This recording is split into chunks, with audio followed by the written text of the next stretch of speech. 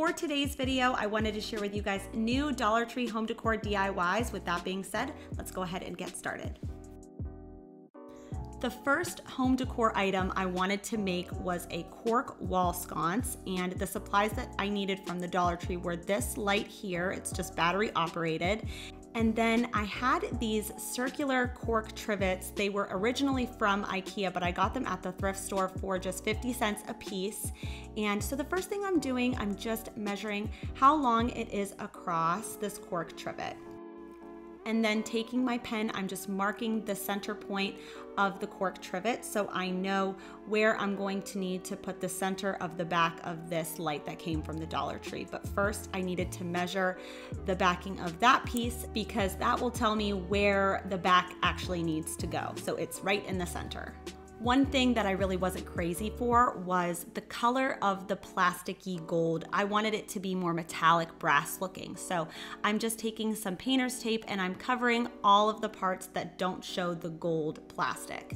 And that will give me a nice clean coverage on everything else. For the gold spray paint that I chose, I'm using this one by Krylon in metallic gold. It is my all-time favorite.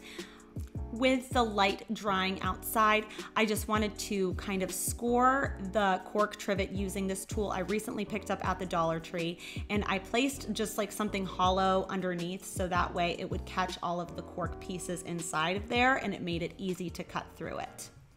I was excited to find this tool from the Dollar Tree because I couldn't really use my drill on a material like cork, so this was a really handy thing to have for this project. And once that centerpiece was removed, I then took the light that was now dried and I placed it inside of that hole there. Now, one kind of nice thing was because the fit was very tight, I didn't end up having to use any adhesive to kind of connect the cork to the light, which was nice. And then I just took some 3M tape and placed it on the back, and this is how it turned out.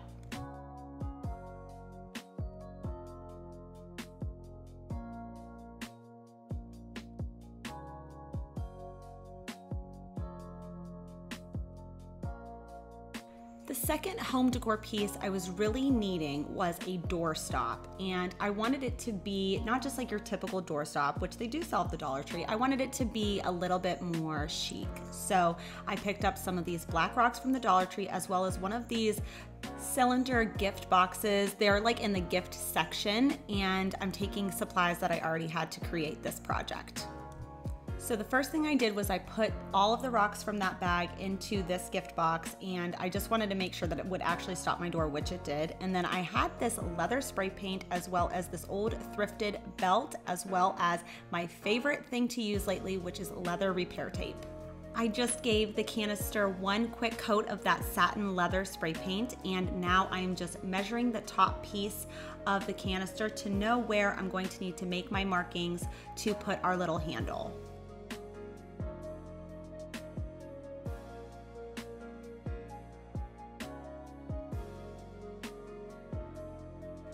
And I took that leather belt and just folded it in half, and I'm taking that tool from the first project and making my markings to know where I'm going to need to place my handle.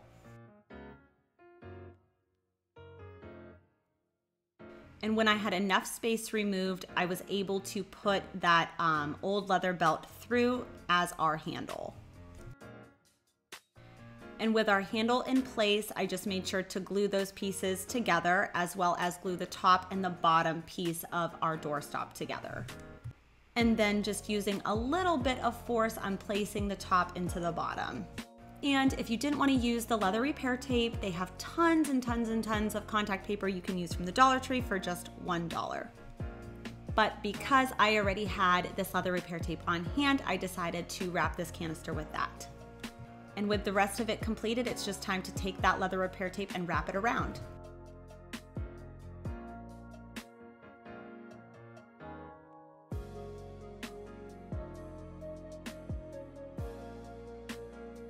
For the third DIY home decor project I wanted to make was a picture ledge wall shelf, and you guys have actually seen me use this agate piece before, and I'm gonna use it in a different way this time. So the first thing I did was, again, remove that agate piece, and I also picked up some of the scrap wood that the Dollar Tree has been selling recently. You can obviously get more if you go to Home Depot, but this was the perfect size. So this is really nice because it is an all Dollar Tree DIY.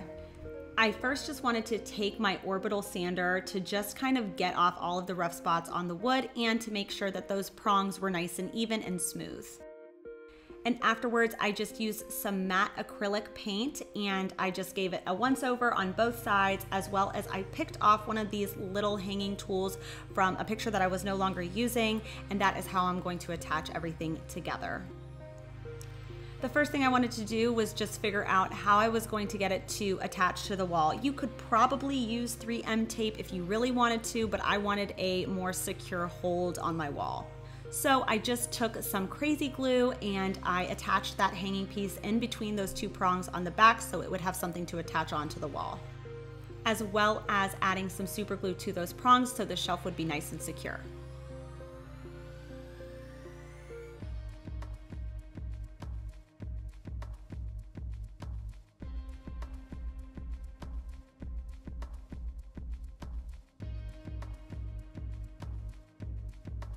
For the next project, I really wanted to make a distressed book bundle, and the Dollar Tree has a variety of different books. However, I would not recommend doing this project on books that you might be reading frequently, and I'll tell you why in a second.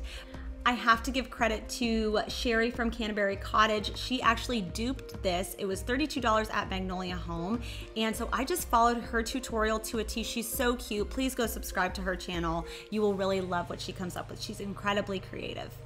So I ended up just like she did. I took 3 soft cover books and 1 hardback book. And basically what we have to do is just manhandle these books and just remove that binding and that cover part to protect the book, because we just want to expose the spine of the book, which can be really beautiful. It gives a very vintage kind of rustic look. So if you're into that kind of style, I think you would really enjoy this DIY. And then I just kept repeating that process until all 4 books were done. Sometimes there was like wording on the front or back page, so I just removed those so it was all really like nice and monochromatic. And then I ended up taking my scissors on sections that were just a little bit too rustic for me and just kind of cleaning them up a bit. And then afterwards, I just took some twine that I had on hand. They do sell twine at the Dollar Tree if you didn't have some on hand, and I just wrapped it around the books.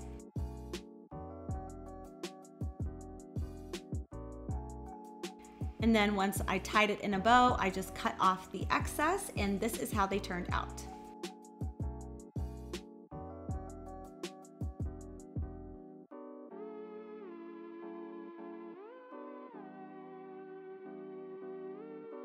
I have been really wanting an Ikebana vase, and I can never seem to find one. And what inspired this DIY was I found these dried florals at the Dollar Tree, and then I found this incense holder. And basically what an Ikebana vase is it is something that is very low profile and really allows your florals to be more sculptural because you can see more of them. Now, typically your florals will be real and there will be water in a frog or in that base part. But because this is not that, I decided to use it for my dried florals instead, which makes it perfect for fall. For the 6th home decor item that I really wanted to create using Dollar Tree products is a just simple canvas pillow. I picked up 2 of these canvas bags from the Dollar Tree. They're each $1 a piece.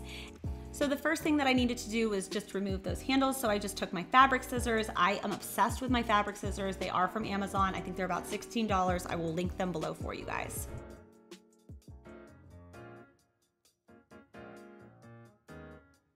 And also just to show you guys just like a different option, if you wanted to take some of the rope that the Dollar Tree sells and make like a fun design, like an abstract design on the face of your pillow. I don't end up doing it because again, I have very simple style, but just an idea. And with the handles removed, I just want to now cut out that center graphic that says, "You're the cat's meow." Nothing against the graphic, but again, I have very simple, very minimal style, so I just wanted to keep it really simple and really easy. and I'm leaving about 1/4 inch all around that perimeter so each side has something to attach to.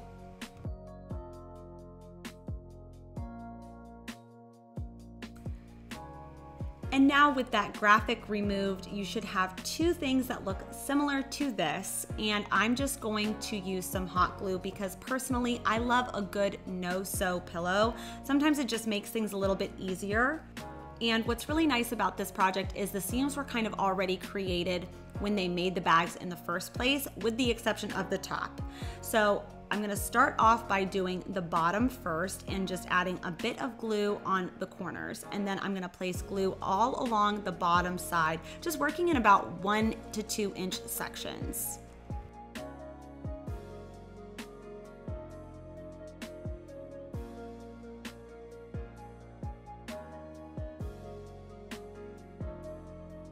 And after applying that same process on the left and right side for the top, I am just going to fold that in rather than cut it off. And with that top piece folded in, I'm going to take my 18 by 18 and fill this pillow. This pillow ends up being about a 15 by 15, so it's rather small. It's on the smaller side, but it's the perfect size for my office chair.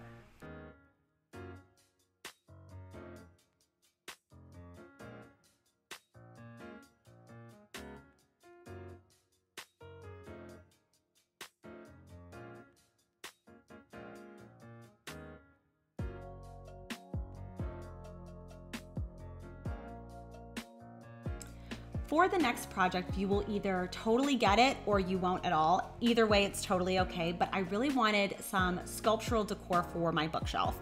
And I saw this back massager and I was like, this literally looks like so many of the things I see at high-end stores, but they're selling it for like $200. The first thing I did was I gave it 2 coats of this white flat spray paint and I let that dry overnight before I added the second type of spray paint, which is a stone spray paint. I love using stone spray paint. I think it makes everything look ceramic and high-end, and I will link the one that I used below. It is on the pricier side, but I think it is worth the money if you intend to do a lot of DIY projects.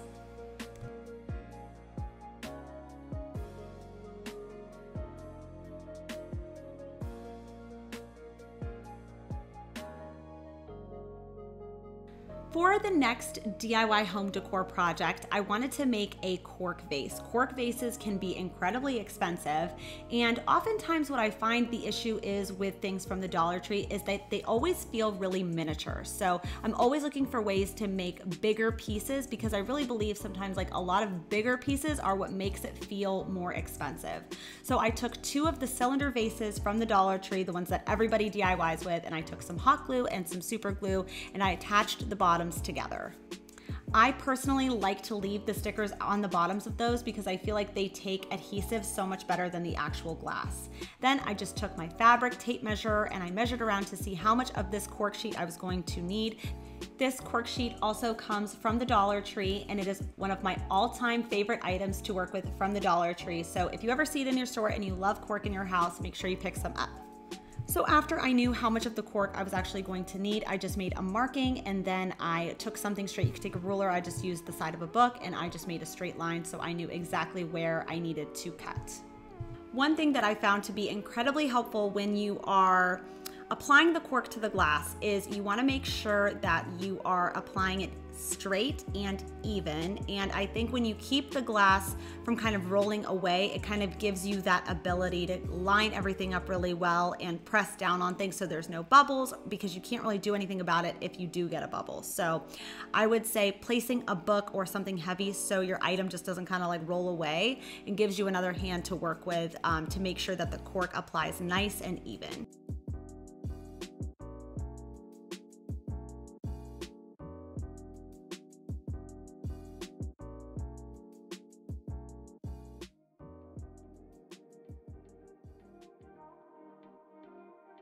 Thank you guys so much for watching. If you enjoyed today's video, don't forget to give it a big thumbs up and tell me down in the comments which project this week was your favorite. I hope I see you guys next Sunday, and I hope you all have a wonderful week. Bye.